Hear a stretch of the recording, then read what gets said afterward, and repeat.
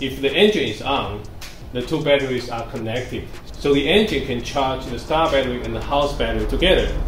And when the engine is off, the VSR will separate these two batteries. So only the house battery's power is being drained, and these batteries being preserved at its full capacity.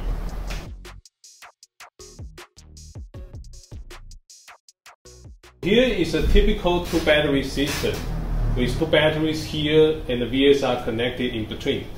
The first battery is usually called the start battery that connects to your engine, and the second battery is usually a larger one called house battery that connects to all the load in your household. So when we start the engine, the voltage in the start battery will go above 14 volts, which is the output voltage of the engine, and the VSR will sense the high voltage here, and you will combine these two batteries together after a certain amount of time, depending on VSR's model.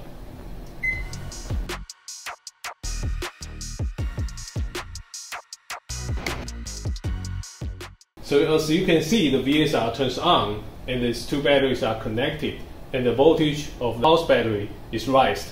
In this way, the engine is actually charging the both batteries together.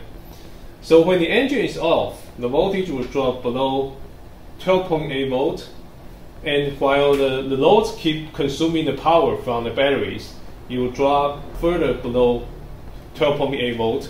And again, the VSR will sense the low voltage, and after a certain amount of time, it will disconnect these two batteries. So now you see these two batteries are disconnected, and the devices in the house battery keep draining these batteries. Will have no effect to the start batteries over here.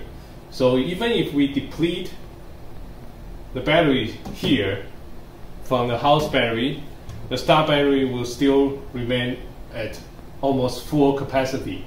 And again, if we turn on the engine, the VSR will combine together again. And the house battery is being charged together with the start battery. So the idea is, if the engine is on, the two batteries are connected. So the engine can charge the start battery and the house battery together. And when the engine is off, the VSR will separate these two batteries. So only the house battery's power is being drained, and these batteries being preserved at its full capacity. So that's the basic idea of a VSR.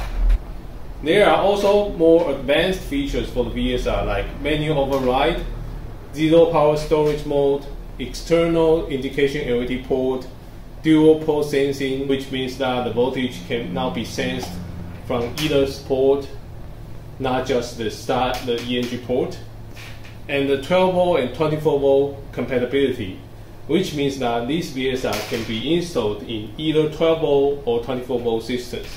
So please check our product introduction page for more information. And I hope you liked the tutorial today, and thank you for watching. And please subscribe if you find this helpful.